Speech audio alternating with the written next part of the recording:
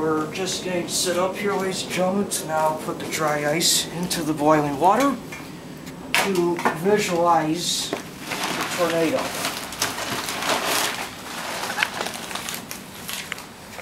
Dry ice here.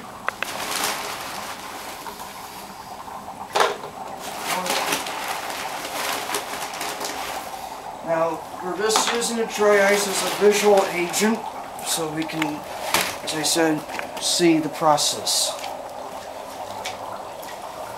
Now we're going to again turn on the first two set of fans.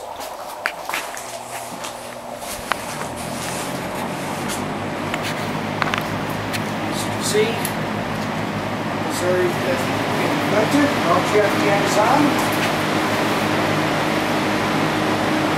Turn on another set of fans.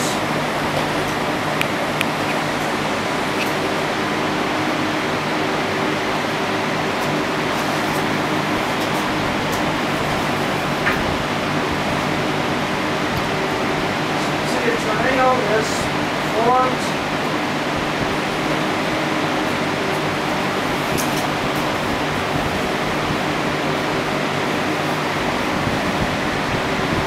As our way to measure how fast the tornado is going, this is known as a digital anemometer. You can simply measure the wind speed inside the tornado itself by placing it into the center of the vortex. Get varied readings of high cloud shower. Now just whoops.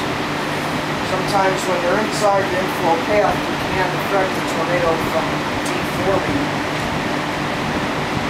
But in that case, you have to stay out of the tangential path known as to have the tornado deform. I am getting a reading of about 15 kilometers per hour now. That's how we measure wind speed with the digital anemometer for our wind speed measurements. Inflow fans are running on the low speed setting at 5.8 to 6.4. And I'll just jump to 9.6 kilometers per hour. To measure temperature, we have here a temperature probe as well as a barometer to measure air pressure in the tornado. Just simply take the temperature sensor to get a reading, the inflow fans, as well as the tornado itself.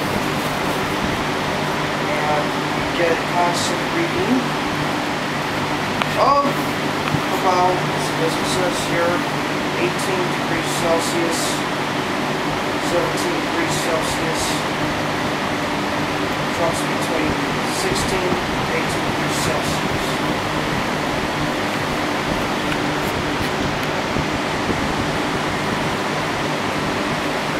Let's measure barometric pressure. We just have the sensor close to the tornado to get varied readings.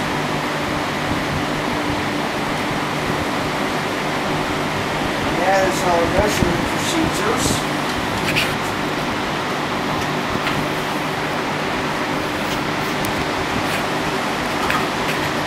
To make sure at what degree angle that the inflow fans are set, simply take a large protractor, such as this one.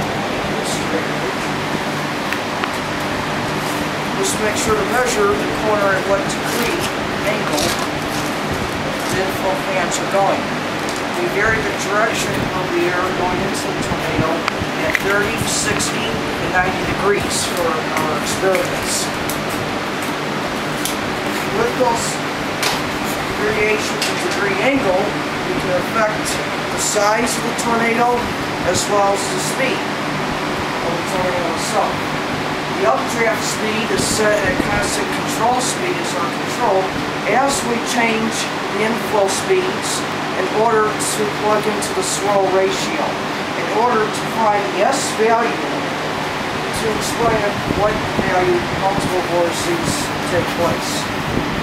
Remember, the swirl ratio can act as a forecasting parameter in predicting how the structure of a formed tornado will be, as well as its intensity to form multiple vortices. To change in flow in fans, we simply may use cutouts for doors, reach in, and change the fan speeds.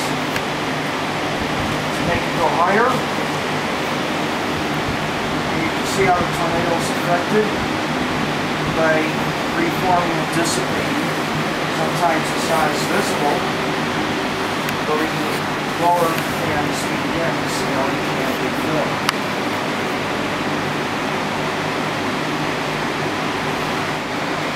As I said, ladies and gentlemen, the updraft speed, the updraft fan, which you can see above, is pulling up the convergence of air to form a tornado. And as I said, that is at controlled speed in order for us to experiment in forming multiple vortices.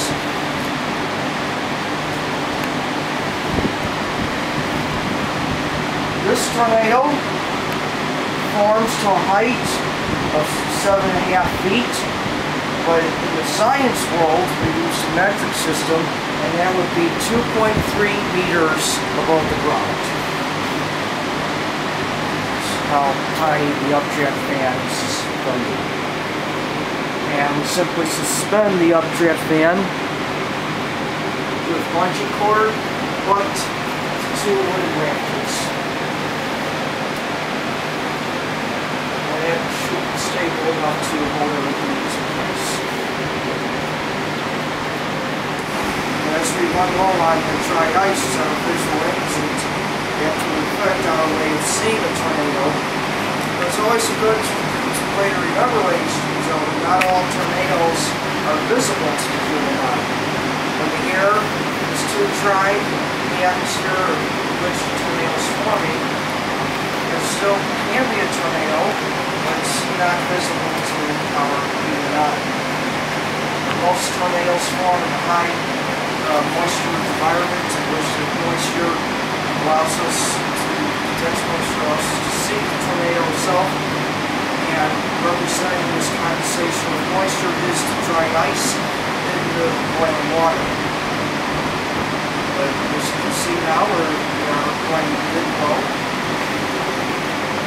and that does affect the tornado. We do have about 10 minutes to do the experiment per amount of time that we do have the dry ice producing the fog. But at that point in time, we repeat our trials. I'm happy to have to present this to you, ladies and gentlemen. I'm glad it made a very good impression on those who will be interested in tornadoes as a career, to go into meteorology, to study severe storms, specifically something known as mesoscale analysis, which would be a specific area of research to study how tornadoes form, as well as learning how multiple vortices is a specific phenomenon which this experiment is set out to investigate using the small ratio of that happens.